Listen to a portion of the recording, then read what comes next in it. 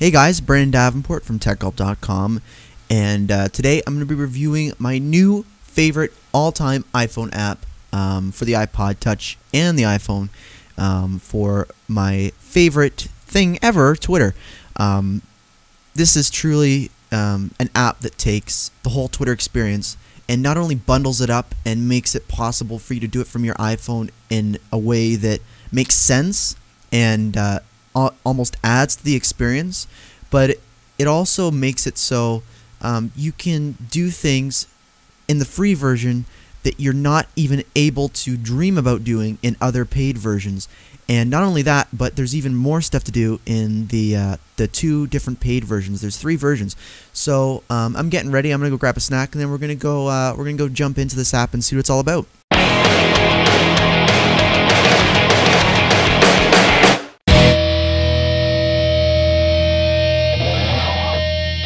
Today we're going to be looking at one of my favorite apps for the iPhone of all time, and iPod Touch. I'm using an iPod Touch right now just to demonstrate it. It's for Twitter, and it's called Twitbird. But I just want to go over quickly of all the different Twitter apps. There's a lot of them I have. What else do I have installed on here? I got TweetDeck and Twitterific. I really like Twitterific. TweetDeck I find really clumsy and unstable. But the best Twitter app that I came across while I was chilling out last night is Twitbird, and I think it is going to win your heart over, and you're going to use it for everything Twitter. It's available in the App Store. It's a really neat pricing model that they did. They have 3 versions. You know how usually on the iPhone they do 2 versions, a light version and a pro version. They actually went and did a free version, a pro version, and a premium version. So the free version is obviously priced at free. The premium version is priced at $199, and the Twitbird Pro version is priced at $299. And I think taking a spin on this freemium model really makes it a pleasurable buying experience, being able to buy the version that's right for you. Personally, I recommend the free version because it includes everything that you need. And believe it or not, the free version of this includes more stuff than the paid version of Twitterific and other Twitter apps do, so that's a real plus. So we're going to go ahead and launch up Twitbird right now. To start off, there's a multitude of themes that you can choose from. I'm using, I forget what it's called. It's a dark theme, though, which I really like. So when you load it up, you can see your main screen, like all your tweets like you usually see. And we're going to go ahead and find a tweet that we like. But first I want to see if there's any new tweets. So all you have to do to refresh is drag all the way to the top and then release to refresh. It'll find new tweets, and hopefully people have tweeted. Nope, no new tweets. So we can go and browse. There's one from Kevin Rose. So we can click that tweet. It'll bring us to here, and it'll show the link, like everything in his tweet that we can click on and stuff, and his profile and stuff. So we can go ahead and click on Kevin Rose's profile and see, oh, he's in San Francisco. Founder of social media site dig.com, 250 people he's following, and 1 million followers, which I can never dream of getting. So we can go ahead and go back. And you can even view people's avatars just by clicking on their avatar. You can see their avatar. And not a lot of people realize that in this picture with Kevin Rose, he actually has a ceramic dog with a cigarette in its mouth. Kevin Rose, I don't believe, smokes, but I think it's pretty funny. Just to let you know, this app is ad supported, so there are ads at the bottom of every tweet that you click on, but I don't really find it a nuisance as long as you stick to above here. As long as you stick to above here, you don't really need to worry about anything. But anyways, we'll go ahead and click on a link. So we'll click this link right here, and it brings up a couple options where you can save the link.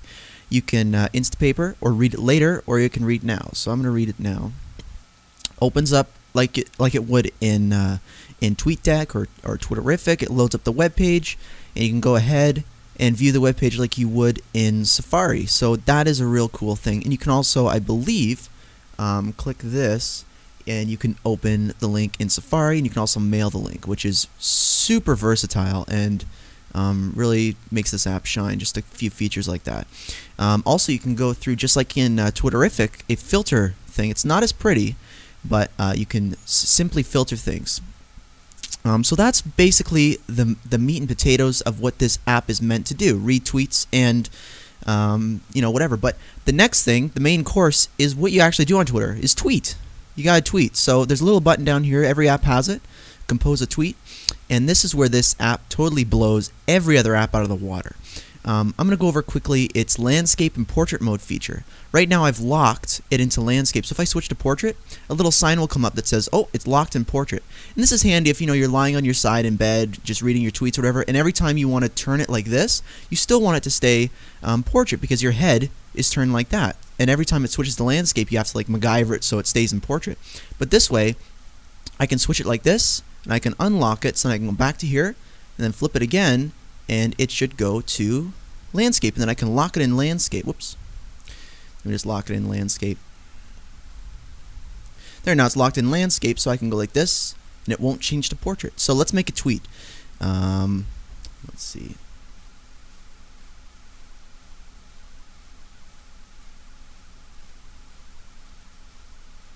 Just reviewing Twitbird, so I did a tweet like that. And you can also do really neat stuff.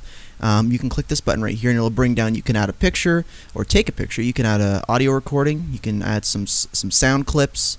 You can @reply somebody, and this is where another place this blows every Twitter app out of the water. You don't have to go and find a tweet, then use it to @reply. It actually brings up a contact-like application. So in your iPhone, I want to find, let's see, Ricardo. Start typing his name. There he is, Ricardo. So found him. Click on him. Look at that, @Ricardo Trejo. This is awesome because you don't have to manually type in the names and worry about, like I'm paranoid about spelling their name wrong and @replying the wrong person. So that is a huge plus for me personally. So we can go ahead and just write garbly goop because I don't really want to, obviously I don't want to tweet this. So there's another cool feature where I can close this and I can save it as a draft. So if there's something that I don't want to tweet right away, I want to think about, I can go save as draft. And now what we're going to do, now that we've done all the stuff that we need to do in the main screen, we can go in and do some pretty cool stuff in the home screen.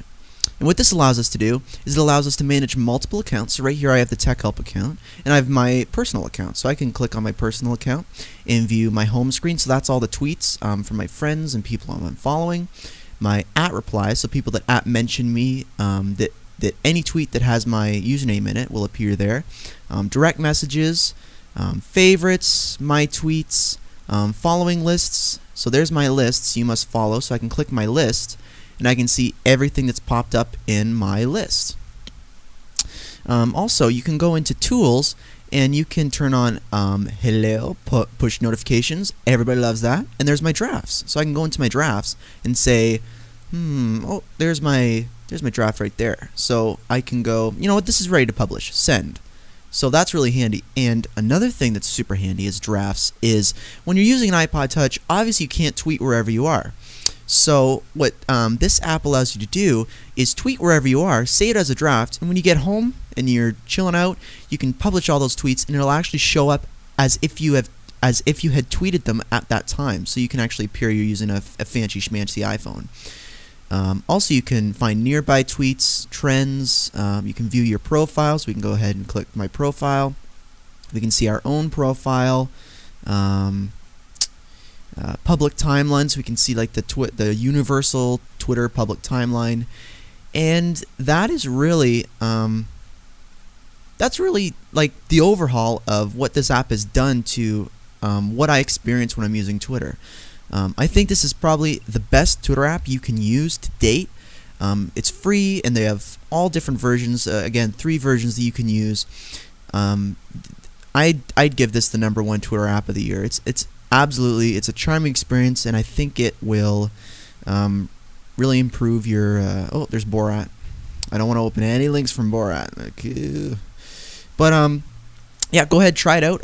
Go to the App Store and search Twitbird. It's not very popular right now, but I'm really hoping it'll get more popular. And remember to spread this review around, and follow me on Twitter, twitter.com/itsbrandond, and follow Tech Help on Twitter, twitter.com/techhelp. And I'm Brendan Davenport for techhelp.com, and see you guys later.